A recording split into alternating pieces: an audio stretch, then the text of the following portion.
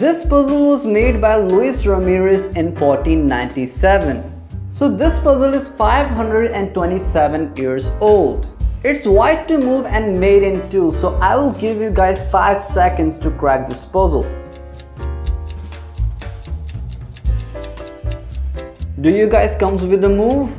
Here there are no good knight discoveries that leads to mate in 2. So here only logical idea is to play c7 to take away the b8 square. Now black literally has 3 moves: rook to b8, rook to e6 and d1 queen.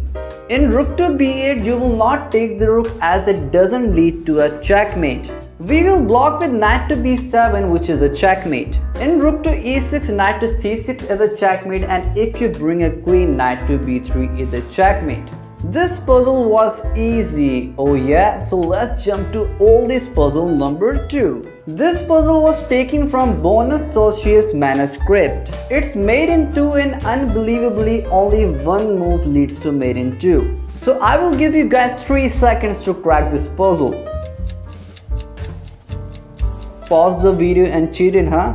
This move is calm and beautiful. Rook h to g7. Now if king to c8, rook to e8 is a checkmate. King to e8, rook to e8 is a checkmate. Same for knight to c8 and e8, it leads to a checkmate. Now this number 1 is the oldest and hardest puzzle itself. So let's see if you can take this challenge. This puzzle is 1188 years old and it was taken from the book Kitab Ashranj.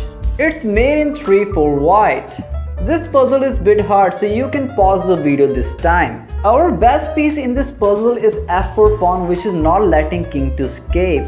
So the solution starts with the brilliant knight sacrifice on h5. And now you will sacrifice the exchange with rook takes g6. And now rook to e6 is a checkmate as the only escaping square is taken by his own rook.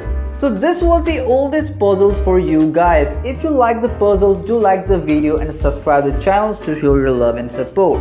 So see you all in the next video.